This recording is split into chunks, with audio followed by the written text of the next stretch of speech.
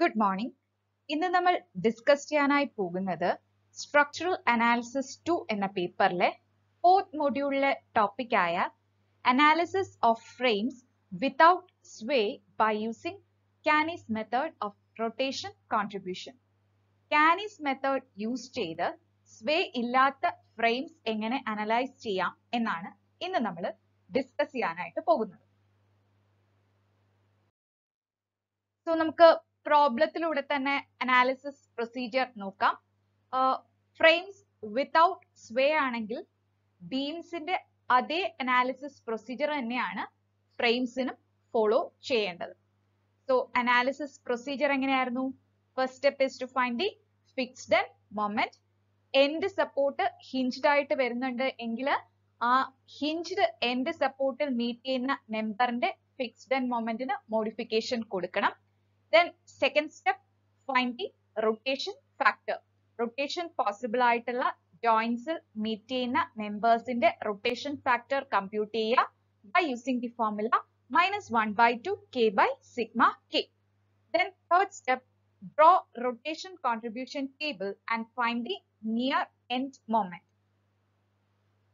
Rotation possible ആയിട്ടുള്ള joints meet ചെയ്യുന്ന members ന്റെ near end moment calculate ചെയ്യുക. Near end moment calculate ചെയ്യാനുള്ള formula rotation factor into sum of fixed end moments of members meeting at that joint plus sum of far end moments of members meeting at that joint. Then near end moment calculate ചെയ്തു കഴിഞ്ഞാൽ last step എന്ന് പറയുന്നത് final moment calculation. So final moment എന്ന് പറയുന്നത് sum of fixed end moment twice near end moment and far end moment. Okay. So final moments കിട്ടിക്കഴിഞ്ഞാൽ last you can draw the bending moment diagram. Okay. So ഇങ്ങനെയാണ് ബീംസിൽ നമ്മൾ analyse ചെയ്തിരുന്നത് using കാനീസ് method. Same procedure തന്നെയാണ് frames without സ്വേയിലും follow ചെയ്യുന്നത്. So നമുക്ക് first frame consider ചെയ്യാം. Analyse the rigid frame shown in figure by കാനീസ് method. So നമുക്കൊരു frame തന്നിട്ടുണ്ട്. കാനീസ് method use ചെയ്ത് ഫ്രെയിം അനലൈസ് ചെയ്യാം. സോ ഒരു ഫ്രെയിം നമുക്ക് തരുമ്പോൾ തന്നെ ആദ്യം എന്ത് ചെയ്യുക? ആ ഫ്രെയിമിൽ സ്വേ പോസിബിൾ ആണോ അല്ലയോ എന്ന് നോക്കുക. സോ നിങ്ങൾക്ക് തന്നിരിക്കുന്ന ഫ്രെയിമിലെ രണ്ട് കോളത്തിന്റെയും ലെങ്ത് ഡിഫറെന്റ് ആണ്. പക്ഷേ ഈ കോളംസ് ബീംസിനിടയിലാണ് വരുന്നത്.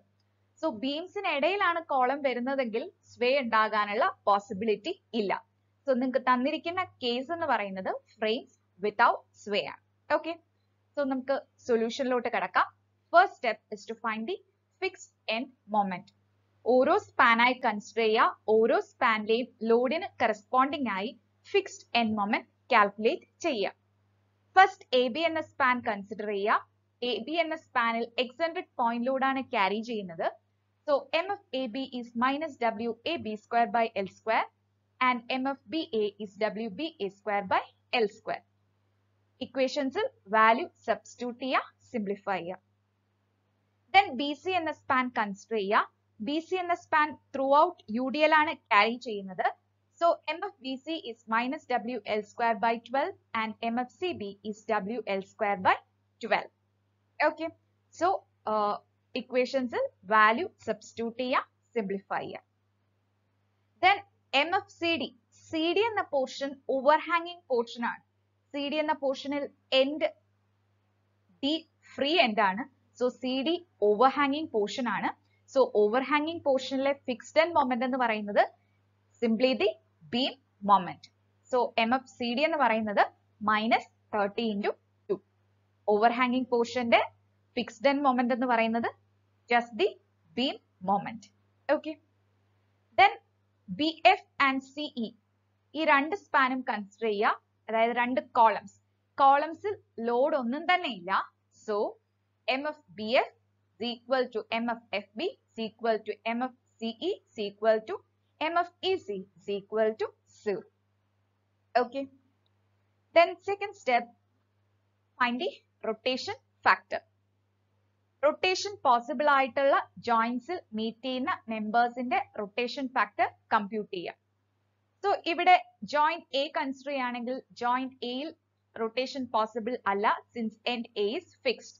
അതുപോലെ എഫ് എന്ന ജോയിന്റിൽ ഫിക്സ്ഡ് ആണ്, സോ എഫ് എന്ന ജോയിന്റിൽ റൊട്ടേഷൻ പോസിബിൾ അല്ല.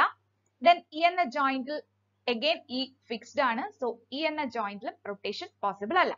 ഇനി ബി എന്ന ജോയിന്റ് എടുക്കുക, ബീം കോളം ജോയിന്റ് ആണ്, അവിടെ റൊട്ടേഷൻ പോസിബിൾ ആണ്. അതുപോലെ സി എന്ന joint again beam column joint ആണ്, സോ സിയിലും റൊട്ടേഷൻ പോസിബിൾ ആണ്.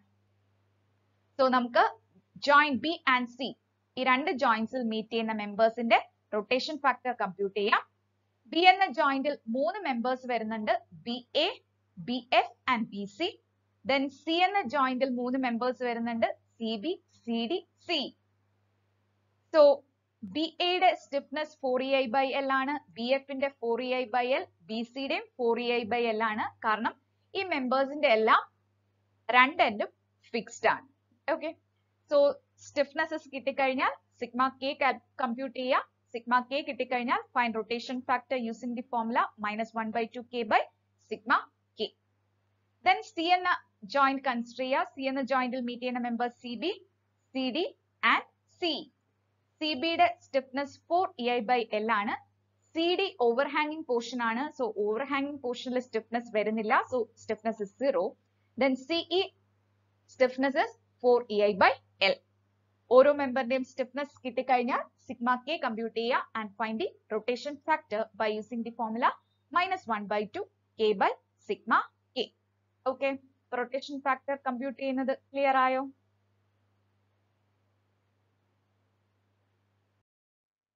The next step is to draw rotation contribution table and find the near end moments.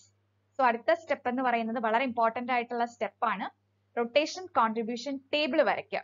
ശ്രദ്ധിക്കുക, ബീംസിന്റെ കേസിൽ റൊട്ടേഷൻ കോൺട്രിബ്യൂഷൻ ടേബിൾ വരയ്ക്കാനായിട്ട് നിങ്ങൾക്ക് അറിയാം, സെയിം തന്നെയാണ് ഫ്രെയിംസിലും റൊട്ടേഷൻ കോൺട്രിബ്യൂഷൻ ടേബിൾ വരയ്ക്കുക. എൻഡ് എ ഫിക്സ്ഡ് ആണ്, ബി എന്ന ജോയിന്റിൽ റൊട്ടേഷൻ പോസിബിൾ ആണ്, സോ അവിടെ രണ്ട് റെക്ടാംഗുലർ ബോക്സ് വരയ്ക്കുക. സി എന്ന ജോയിന്റിൽ റൊട്ടേഷൻ പോസിബിൾ ആണ്, സോ സി എന്ന ജോയിന്റിലും രണ്ട് റെക്ടാംഗുലർ ബോക്സ് വരയ്ക്കുക. Then column B F mark ചെയ്യുക, ദെൻ കോളം സിഇ മാർക്ക് ചെയ്യുക. Okay, then ഓവർഹാങ്ങിങ് portion C D. Then fixed end moments എഴുതുക.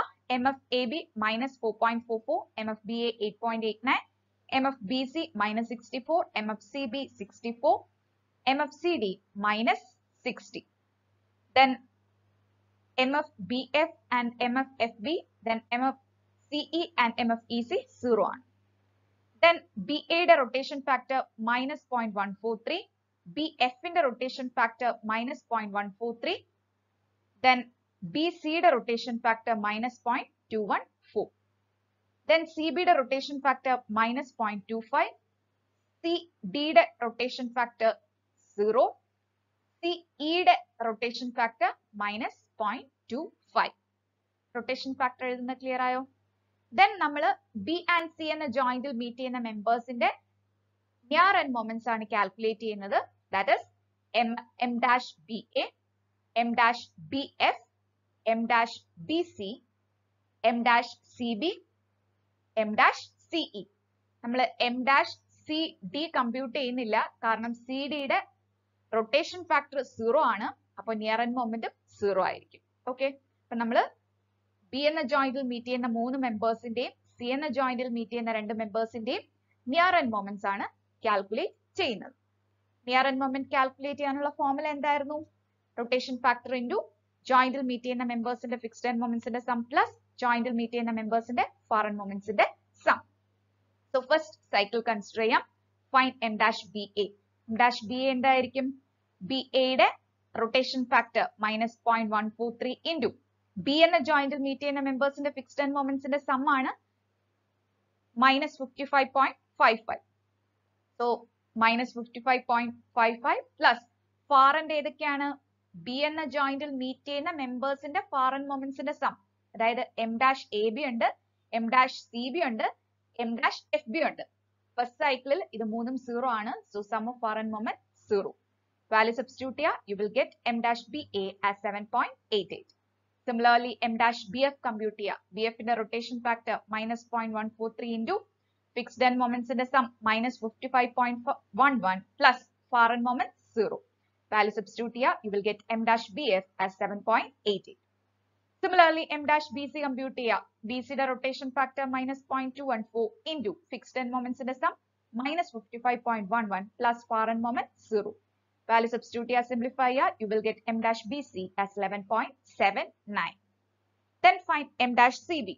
CB the rotation factor minus 0.25. C and the joint will meet in the members in the fixed end moments in the sum 4. Then far end moments ഏതൊക്കെയാണ്? C എന്ന jointലെ far end moment വരുമ്പോൾ M dash BC വരും, M dash EC വരും, M dash DC വരും. M dash EC and M dash DC 0 ആണ്. M dash BC 11.79. തൊട്ടു മുന്നേ നമുക്ക് കിട്ടിയ M dash BC substitute ചെയ്യുക. You will get M dash CB as minus 3.95. Then M dash CE rotation factor minus 0.25 into fixed end moments in the sum 4 plus far end ഏതാണ്? M dash BC 11.79 substitute ചെയ്യുക. You will get M dash CE as minus 3.95. So നമ്മൾ cycle 1 complete ചെയ്തു. ഇനി cycle 2 ലോട്ട് പോവുക. Again M dash BA compute ചെയ്യുക. M dash BA minus 0.143 rotation factor into fixed end moments in the sum minus 55.11. Far end ഏതാണ്? B യുടെ far end M dash AB യും M dash FB യും ഇല്ല. M dash CB first cycle നമുക്ക് കിട്ടിയിട്ടുണ്ട് minus 3.95 substitute ചെയ്യുക. You will get M dash BA as 8.75. Then M dash BF minus 0.143 into minus 55.11 minus 3.95, that is 8.45.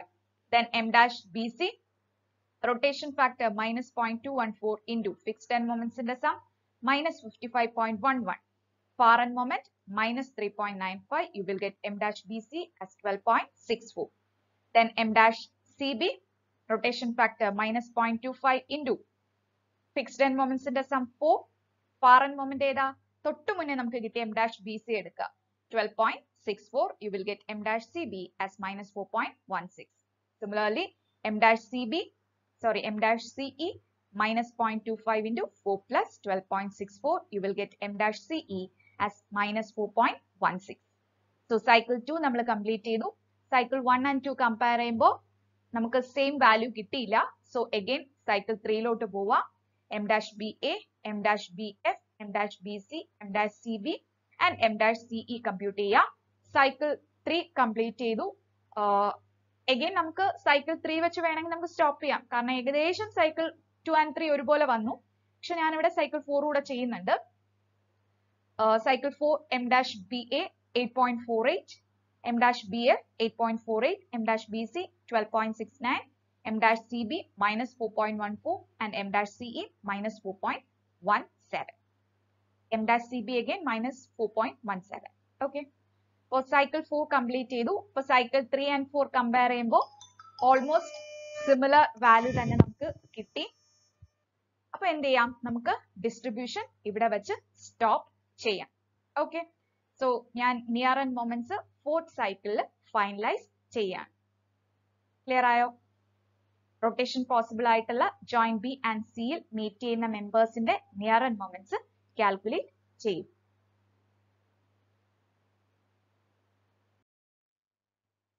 Near end moments calculate ചെയ്തു കഴിഞ്ഞാൽ next step is to find the final moments. Final moments കിട്ടാനായിട്ട് just ഒരു tabular column വരയ്ക്കുക. Joints ഏതൊക്കെയാണെന്ന് mark ചെയ്യുക. ഓരോ jointലും meet ചെയ്യുന്ന members എഴുതുക. ഓരോ memberന്റെയും fixed end moment എടുത്തെഴുതുക. ഓരോ memberന്റെയും നമുക്ക് കിട്ടിയ near end moments എടുത്തെഴുതുക. Then far end moment എഴുതുക. Twice near end moment എടുക്കുക. Fixed end momentന്റെയും twice near end momentന്റെയും far end momentന്റെയും sum ആയിരിക്കും നമ്മുടെ final moments എന്ന് പറയുന്നത്. Okay. അപ്പോൾ final moments കിട്ടിക്കഴിഞ്ഞാൽ last draw the bending moment diagram. ഫ്രെയിമിന്റെ കേസിൽ bending moment diagram വരയ്ക്കാനൊക്കെ already second moduleൽ പറഞ്ഞു തന്നിരുന്നു. അപ്പോൾ just അത് നോക്കുക. bending moment diagram വരയ്ക്കുക. Okay. അപ്പോൾ ഇങ്ങനെയാണ് frames without sway Kani's method use ചെയ്ത് അനലൈസ് ചെയ്യുന്നത്. ബീംസിന്റെ സെയിം അനാലിസിസ് പ്രൊസീജിയർ തന്നെയാണ് ഫ്രെയിംസ് വിത്തൗട്ട് സ്വേയിലും നമ്മൾ ഫോളോ ചെയ്യുന്നത്. സോ ഇന്ന് നമ്മൾ ഡിസ്കസ് ചെയ്ത frames without സ്വേ analysis using കാനീസ് method എല്ലാവർക്കും ക്ലിയർ ആയി എന്ന് വിശ്വസിക്കുന്നു. Thank you.